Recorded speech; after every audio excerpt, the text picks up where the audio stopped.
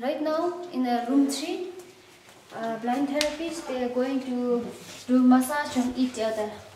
First they will do on their friend, later their friend will do on them. Both of them, they will exchange on each other. They will do leg massage. Yeah. And this also same. They do leg massage, then they exchange.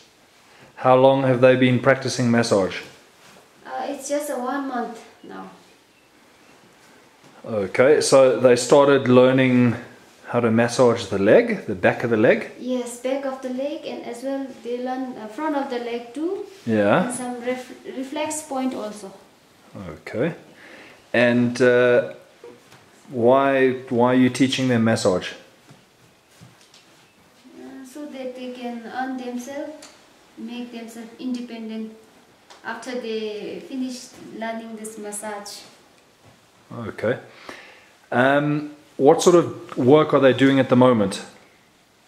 At the moment, just they are learning just the massage. But what do they do for money at the moment? How do they make money? The government helps them, or? Government is helping right now. Okay, so this is no other source of income for them right now. So this is going to make them independent? Yes.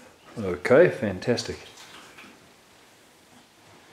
And how many times a week do they come? 5 days a week. 5 days a week? Yeah. Wow. And in 6 months' time, they're going to be ready to start to do this for a living, eh? Yes. What is this therapist's name? Her name is Yishe. Yishe. Do you enjoy to massage? Do you enjoy it? Do you like to massage? She said she likes. She's got a very good touch actually. I've had massage from her. Okay.